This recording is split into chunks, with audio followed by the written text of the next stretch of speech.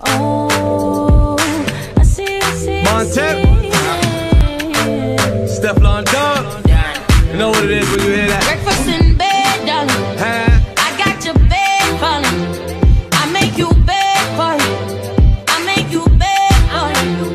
Breakfast in bed, darling. Hey guys, it's your girl Tiffanyrhae here and welcome back to my channel. In today's video, it's going to be a little bit different. I'm doing a hair video and I don't think I've ever done a video on my hair, but I wanted to take my hair from black to brown. So if you want to see that, just stay tuned. Okay, as you guys can see, I have everything laid out and ready to go. I'm just going to show you the wig that I'm going to dye. It is black. It just has a brown hue to it when it's in the light because I did try to dye it prior to this and it was a total fail. That's why we're here now. I have the Salon 40 volume developer and Reynolds wrap, which is aluminum foil. You can get that anywhere. Garnier Nutrisse. It's a chestnut brown, number 53. You can use any one for you, but it works for me. That's the instructions, the color. And I have the developer, which is a 20 volume developer. This really cool fruit oil that comes in the box. And I have 2 of everything solely because I needed 2 boxes of dye. I had a lot of hair, as you could see, to work with. So that's the conditioner that also came in the box. I just wanted to make sure I showed you everything that comes with it because every box dye is different and not everyone knows how to do it. The box dye also comes with about that much volume developer in it, and that's a 20 volume developer, which is not enough. So I'm going to go ahead and add my 40 volume developer. I got it for this particular reason, just to stretch and strengthen the amount of developer I have to process the hair. And then I'm adding that fruit oil. I really love it. It hydrated the hair so well. So I'm adding that on top of about halfway of developer in the bottle is what I put in there.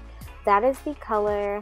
That is the baby of the pack. It's, you know, typical. It comes out white, but it changes color as the process is going on. So I really wanted you guys to see how much product I had in the bottle. So that's the developer, and right above that is the color and the fruit oil. And then I'm going to shake that up really well, and then I'm going to go ahead and pop the top and get started into this dyeing process. And girl, let me tell you, we just gonna start off by sprinkling it on there. This is at-home dyeing process 101. This is for my girls who, or guys who just really want to know how quickly you could do it quickly. It's an at-home dye. So I just rub it in after coating it, and yeah, it's really simple, and I'll do it anywhere where I see gaps. This is kind of the reason why I needed 2 boxes because yeah, I have no chill. I'm all over the place with it, but it works, trust me. So comb it through almost like you would use a comb, like finger comb it through. And then what you want to do is you want to go in and separate the hair and find gaps in between, because the way I'm doing it, I just make sure I go in so I don't miss any spots. See, so I'm separating the hair, and then what I'm going to do is still drizzle it on there and finger comb it through that way.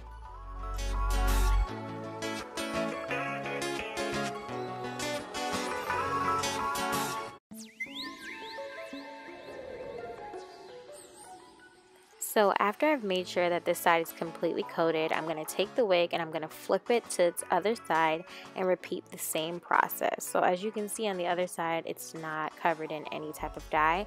And I used 1 bottle of dye already on one side, so I'm going to use the second bottle of dye. This is why, again, I got 2 boxes, because your girl just knew that this was a lot of hair and I was going to need it.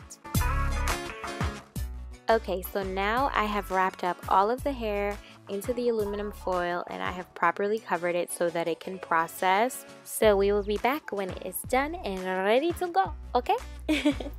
1 hour later.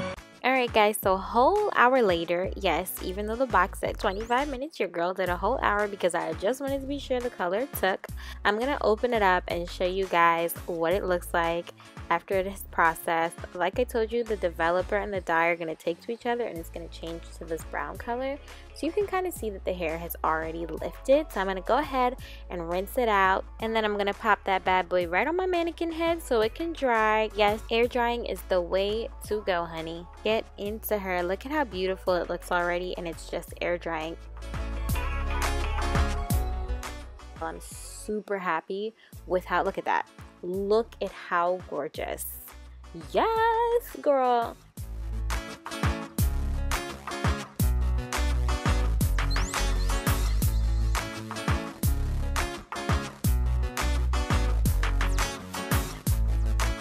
Okay guys, so this is the final product. This is the finished product. I have let it air dry and I have styled it. I put wand curls in it. It is a wig, guys, so, but it turned out really pretty if you could see the brown in it. My natural hair color is actually this shade of brown, and I found that the black was very harsh on me. It's either that or I just wasn't used to it, but I just couldn't fall in love with it. And I had dyed the black hair, I had tried to dye the black hair, I should say, from black to brown, and I used a different brand and a different shade of brown, and all it did was give it like a hue of brown. I gave it a hue, so if I was in the sun you could kind of see the brown in it, but it wasn't really fully like brown. It didn't change color. So if I was sitting in the dark or sitting in a regular lit room, it just looked like my hair was black, and I wasn't going for that. This was fun for me to do and show you guys how I took it and dyed it. A lot of people don't know how to use box dye, so this is my way of going in and showing you guys how I do it, my ratchet version, okay? That's how Tiffany would do it. Guys, look, okay? Listen, Linda. Ooh, she's cute, isn't she? The color just came out so nice. The color came out beautifully. Yeah. If you guys like this video, please don't forget to like, share, comment, and subscribe, and come back for more videos from your girl. I love you guys. Thank you so much for watching. I love you guys. Bye.